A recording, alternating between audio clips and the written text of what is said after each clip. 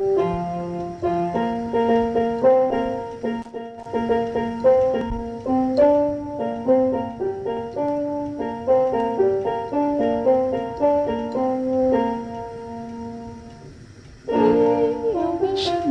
every day, tell the world that Jesus is the way. Be it in the town or country or the busy avenue, Africa or Asia, the task is up to you.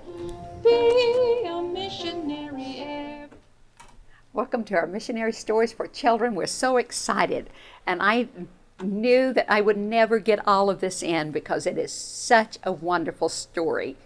But we are going to try to finish this lesson and get most of the important things that happened to these women while they were in prison. And their love for God grew and grew and grew.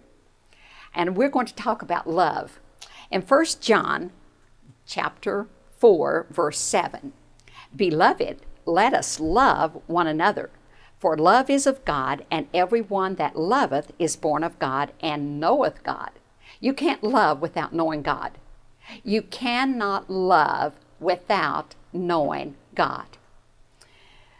He that loveth not knoweth not God, for God is love.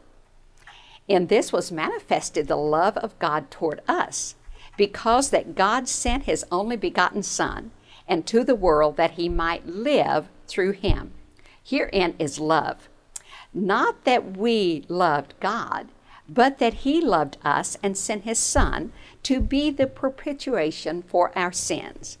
Beloved, if God so loved us, we ought also to love one another. No man hath seen God at any time. If we love one another, God dwelleth in us, and his love is perfected in us. Hereby know we that we dwell in him, and he in us, because he hath given us his Spirit. You see, without the Spirit of God, you cannot love, because the Spirit of God is love, joy, and peace. That's the fruit of the Spirit. And you cannot have any of those apart from being born again by the Spirit of God. And then he says, whosoever shall confess that Jesus is the Son of God. Now this is verse 15.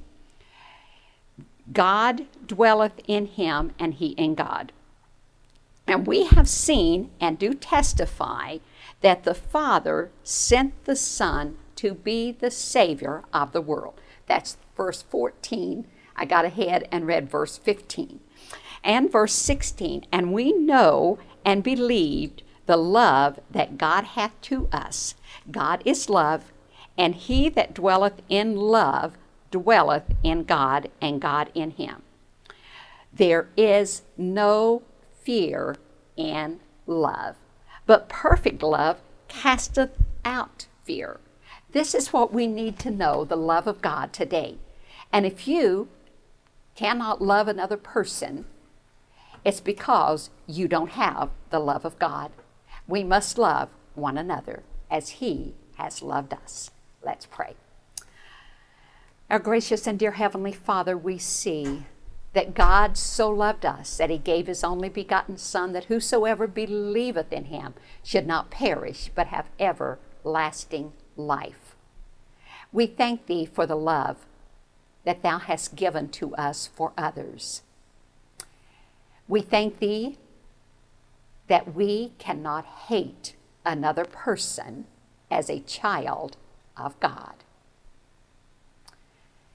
This world is full of hate.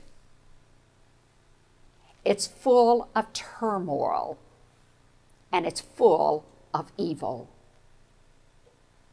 Forgive every person that is truly a child of God for not loving the way thou dost command us to. We fail in loving one another. Now, put thy perfect love in each of our lives and help us to manifest that love, and that others may see the radiance of the glory and majesty of Christ in us as we're changed from glory to glory. Bless this time together. In Christ's name I pray. Amen. You see, love has two basic elements. And this is what we must do. We, as true believers, love is a delight. Love is a desire. A desire to please, serve, and fellowship. Then my ministry becomes a delight. Do you enjoy serving the Lord? If you don't, then you're missing out on the greatest gift that God has given to us, love and serving. And when we get to heaven, we're going to see all of those people that we have hated. What are we going to do when we hate another person? We're not going to have any rewards. And if we're a child of God, and we say we're a child of God, and we hate another person, we might not even be in heaven. We may be down in this terrible place called hell that is not made for people, but made for the devil and his angels. And there's going to be nothing but hatred in this place, nothing but darkness, no light, nothing but evil. We must tell others about Christ so that no one will go to this terrible place. Every person that's listening today, you must tell someone about Christ. And as we just talked last week about Betsy and Corrie and how they had gone from this other prison to this Ravensbrück, and it was a wall, bricked wall with electric wire all the way across the top, and how they hated this place. It was filled with lice and filled with fleas. And as we were talking about Betsy, they worked in a factory for a while. Then, after they worked in a factory, the factory closed down. And they had to dig dirt and clean up this place, that was rough, the dirt, smoothing this rough dirt out. And she was supposed to pick up a shovelful. Well, Betsy was sick. She weighed less than 100 pounds. She had lost so much weight. She was sick all the time. So a guard was watching her, and she would pick up a spoonful when it was raining one day. The rain was terrible, and she couldn't pick up but a spoonful at a time. And he said to her, "Work harder." She said, "A spoonful at a time will get the work done." And all the girls laughed. And he slapped her across the face. He hit her with a cord. She didn't have much blood anyway because she was anemic. And Corrie, at that time, started to raise her shovel and hit this guard. And Betsy held her shovel down. You see, in our human nature, we can do these things. But she knew this wasn't God's will. But can't you imagine she wanted to hit him because he had hurt her most precious sister that she loved so much. And this Betsy had never hated anyone. She had never complained. Even with the fleas, she said, "Corrie, we must in everything give thanks." And Corrie said, "I can't give thanks for the fleas." Well, this was Barracks 28, and they had 1,400 women there. 400 was all that was allowed to be in the area where they were in Barracks 28. There were 1,400. And Corrie said, "I will not give thanks for the fleas."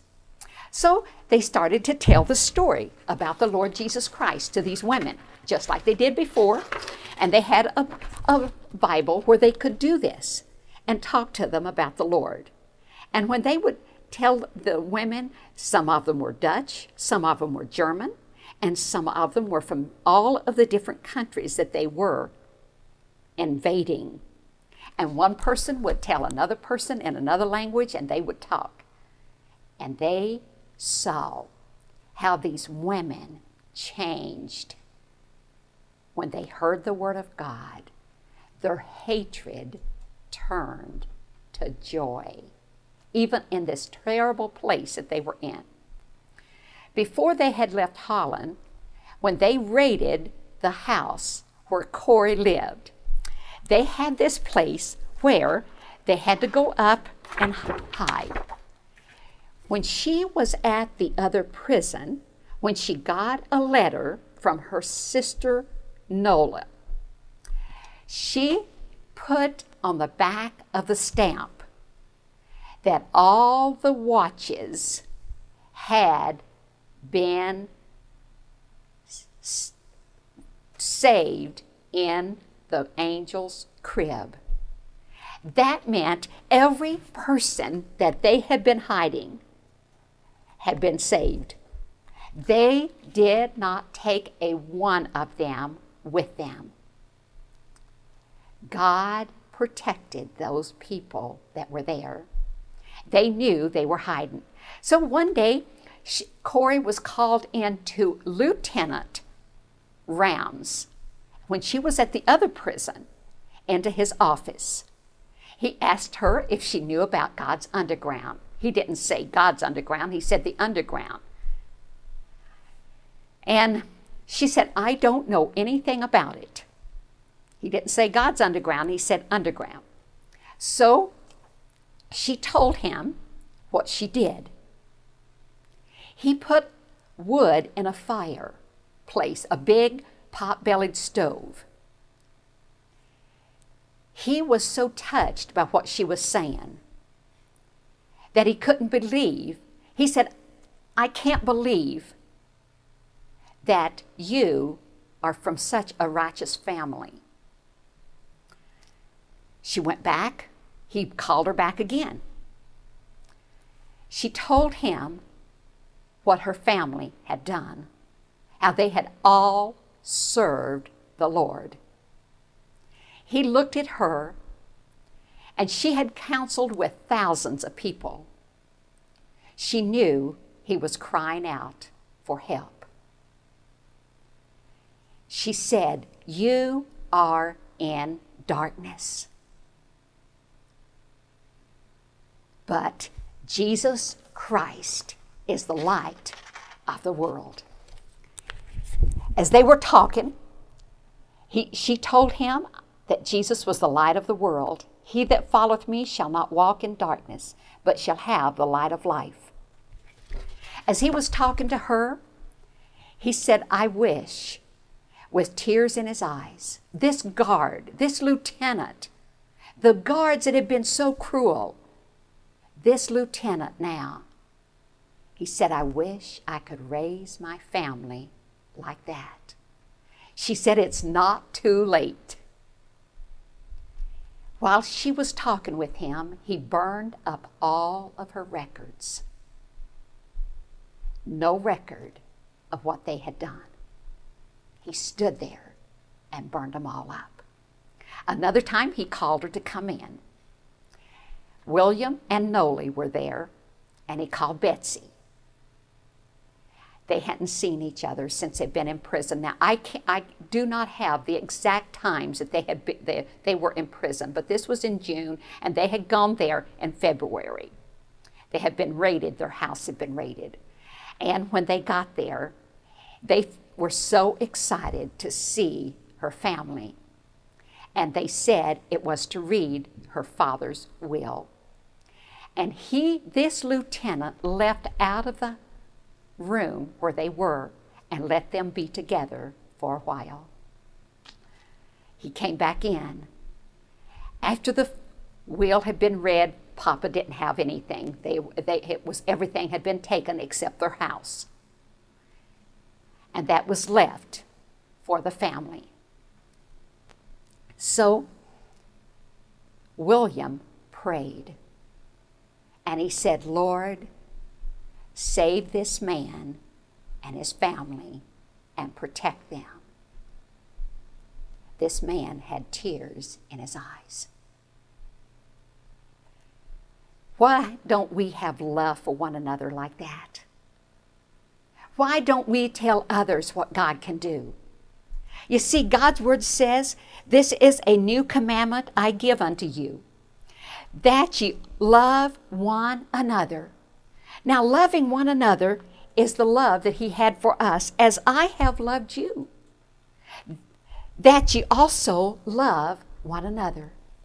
You see, her father was willing to die for the Jews. He knew that they could be arrested. He knew they could be taken any minute. But this happened 4 years. They were in Holland before they finally arrested them and put them in prison.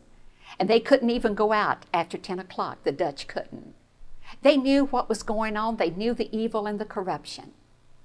And you know what? Corrie said that it just seemed like the whole world was dark with evil. The whole world. They couldn't understand this evil that was going on. So we have seen how God was so good to the family, but now they're in this awful place, and they're giving out God's word every night by a small light.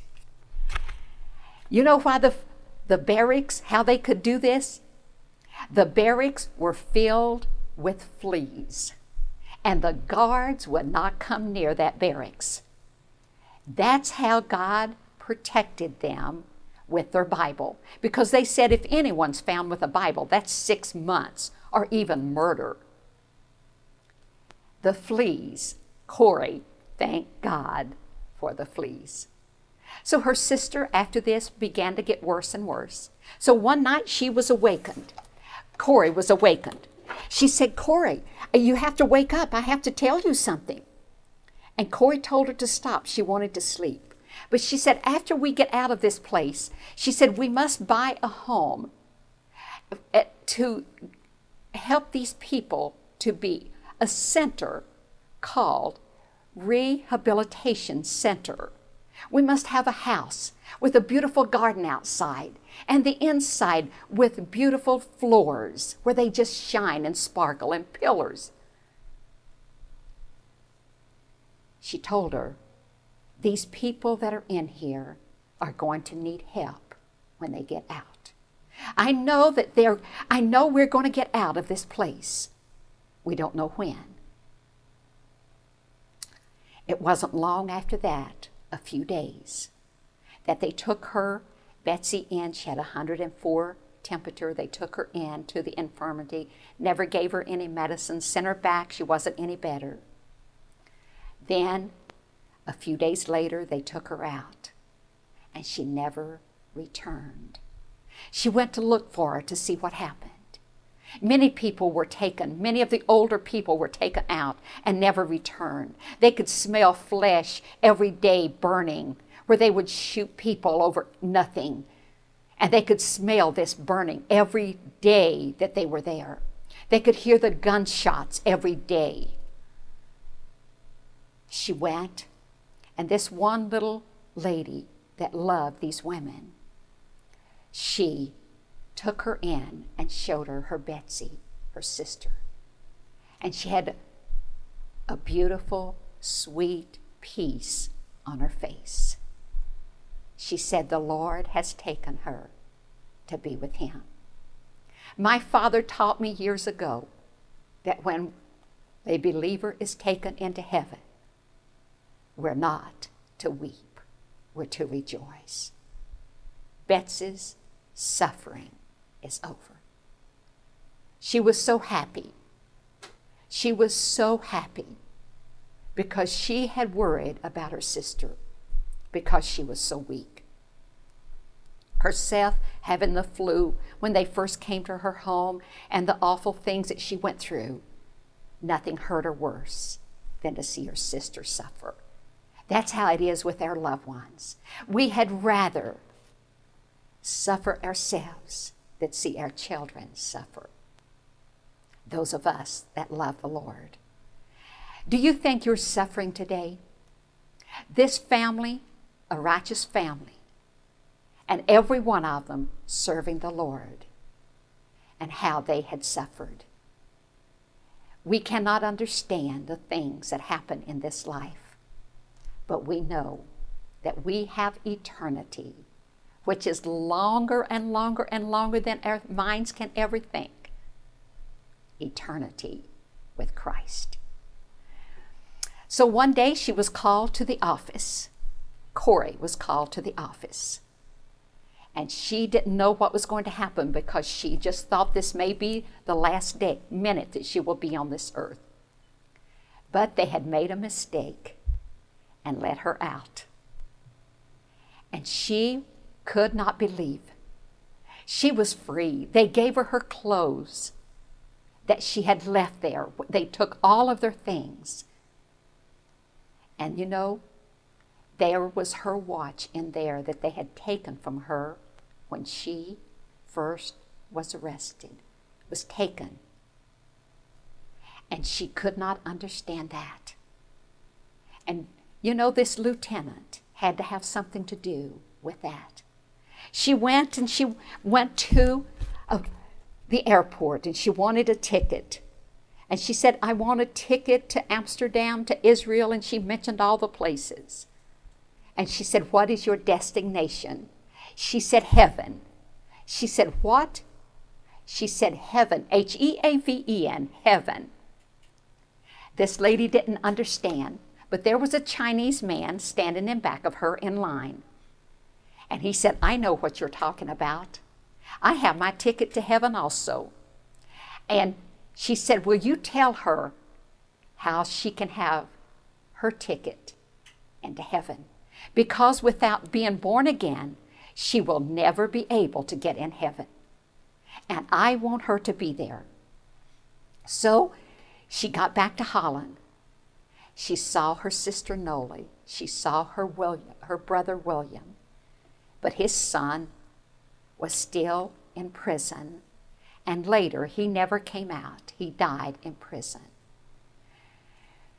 She told her sister what she wanted to do, the vision that her sister had.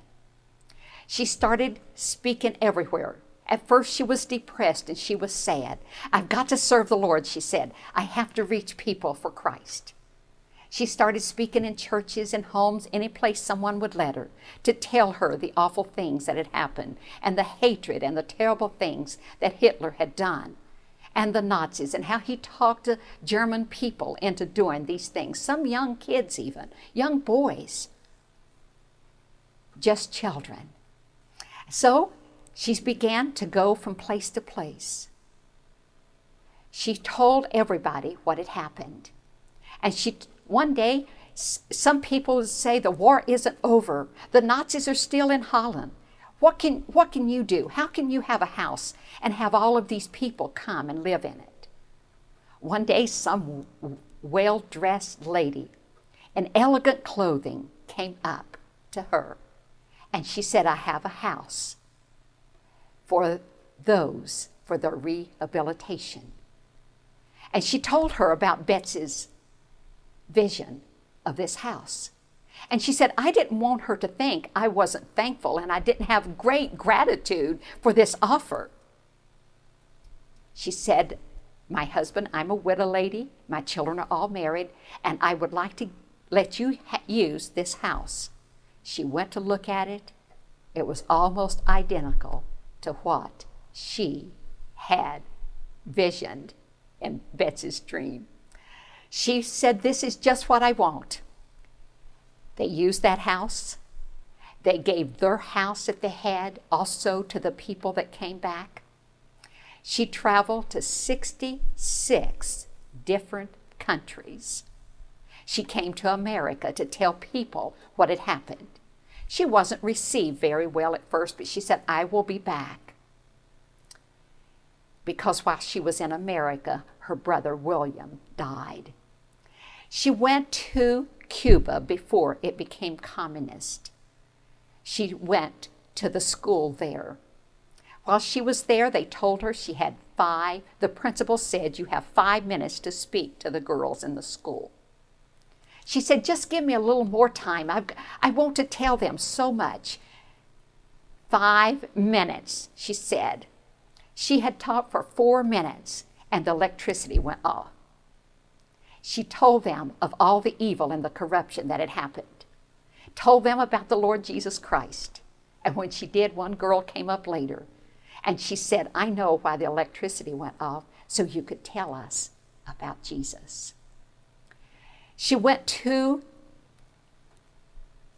Africa, to the most horrible place she had ever seen, a prison, where it was so crowded that the people, many of the men, were outside and could not go inside. They were sitting in mud up to their knees. It had rained, the hardest rain she had ever seen, when her and this other lady went to visit this prison.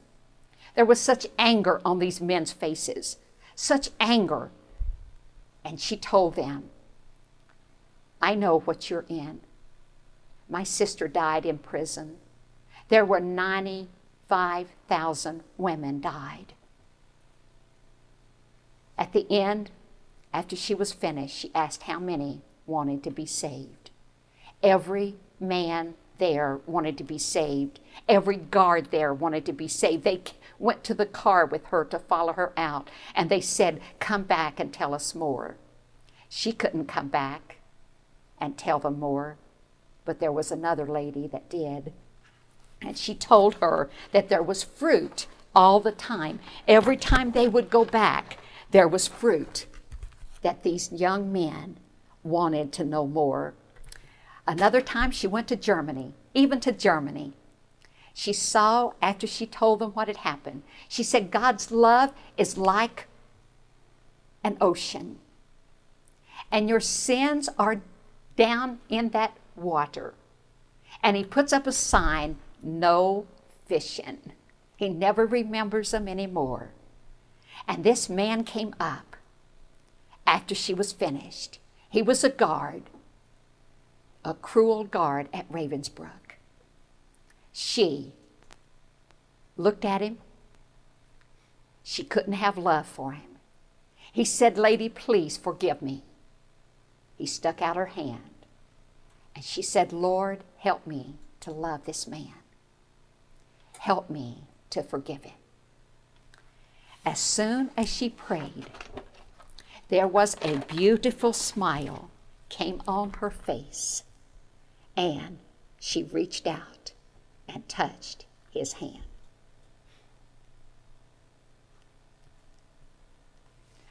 When she shook hands with him, all the hatred that she had was taken from her, because she knew God's verse.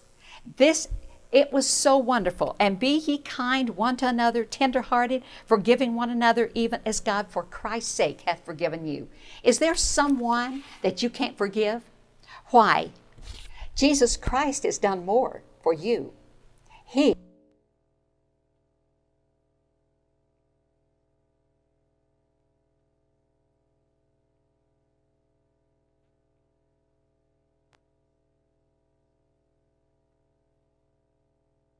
go to. And then she died at 91 years old. She didn't die. She went to heaven to be with the Lord. Be a missionary every day. Tell the world that Jesus is the way. Be it in the town or country or the busy avenue, Africa or Asia, the task is up to you. Be a missionary every day. Tell the world that Jesus is the way.